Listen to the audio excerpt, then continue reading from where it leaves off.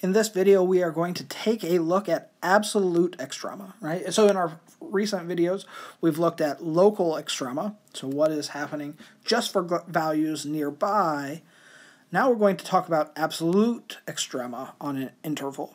All right, so let's define what we mean by this. So let f be defined on an interval I containing c.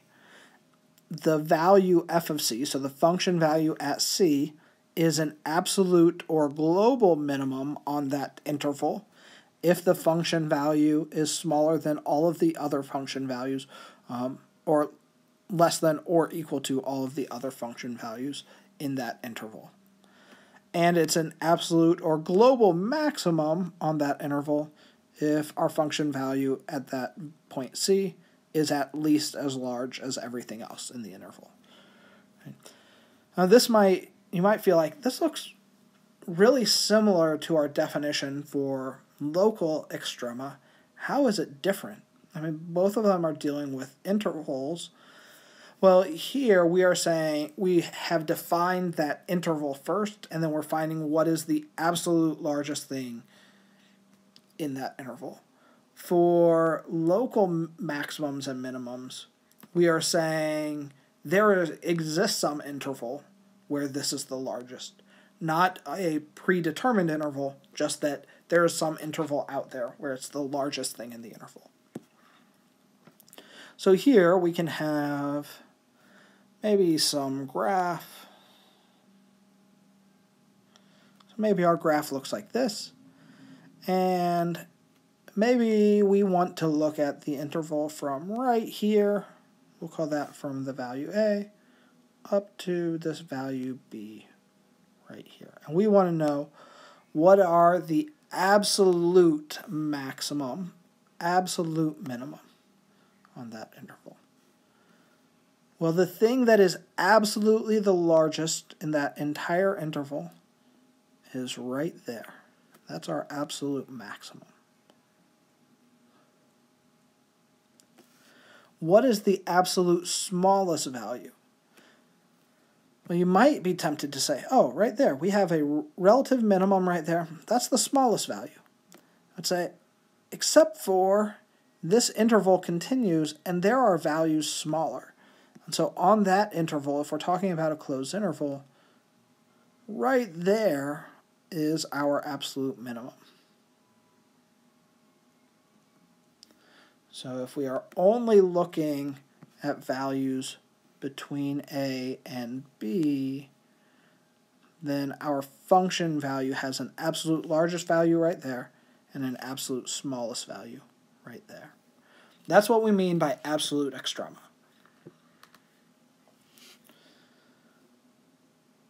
Related to absolute extrema, we have this theorem, the extreme value theorem. And our extreme value theorem says if f is continuous on a closed interval from A to B, so we're going to have some interval, you have some value A, some value B. What does it mean to be continuous?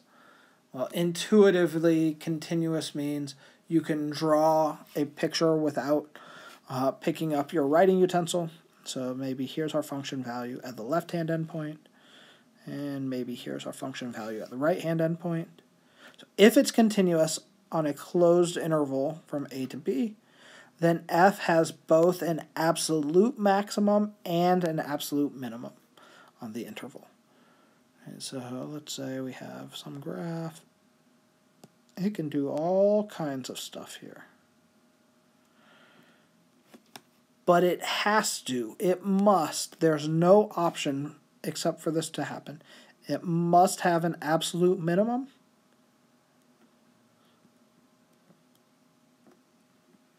it must absolutely have an absolute maximum. So both the maximum and minimum in that interval must occur. Now what's happening outside of that interval, we are not interested in. We're only interested in this interval that we've determined ahead of time. That is our extreme value theorem. So let's look at one example of this. So to find the absolute extrema of a function on a closed interval A to B, what we want to do is first we're going to find all the critical numbers. So we want those critical numbers between A and B first. Evaluate the function at the critical numbers that are between A and B. We also need to evaluate the function at A and B. So not only are we evaluating it at all the critical numbers, we're also evaluating it at the endpoints of our interval.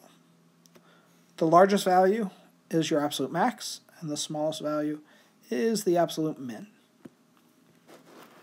So let's look at this example here. F of x is x squared minus 4x plus 2 on this interval from 1 to 5. We need to find critical numbers, so our derivative, 2x minus 4. Set that derivative equal to 0.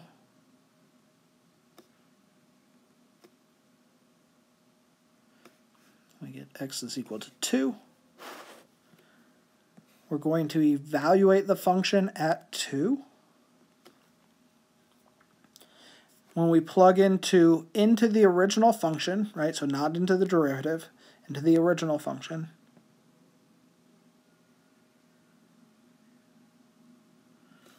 we get -2. We also need to evaluate the function at the endpoints, so plug 1 into the original function.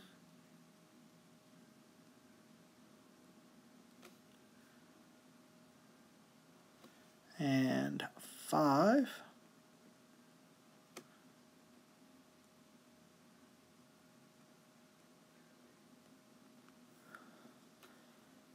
And when we do that, we get these values. And pretty much those have told us everything we need to know. The absolute max